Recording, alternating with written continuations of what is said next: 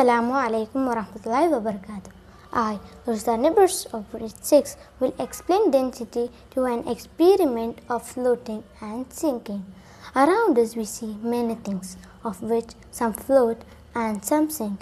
Here I have a few things.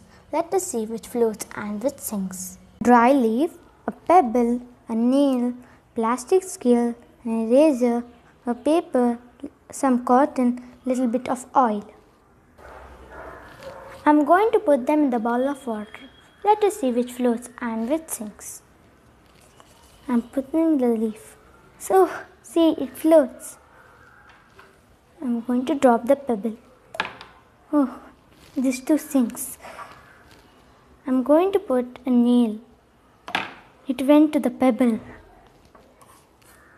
I am going to drop a scale. It floats with leaf. I am going to drop eraser. Oh, this too sinks. I am going to put a piece of paper. This floats. I am going to put some cotton. Oh, this floats. I am going to put a little bit of oil. Oh, it floats. Why did some float and some sink? It is all because of density.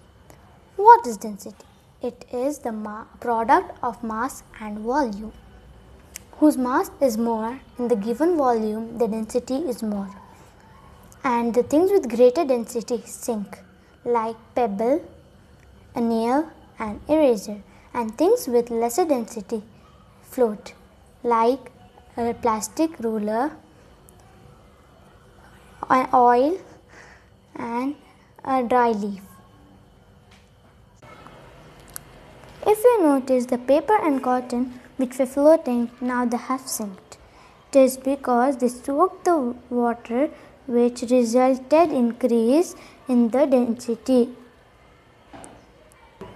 I hope you found my video interesting. Thank you for your patient listening. Jazakallah.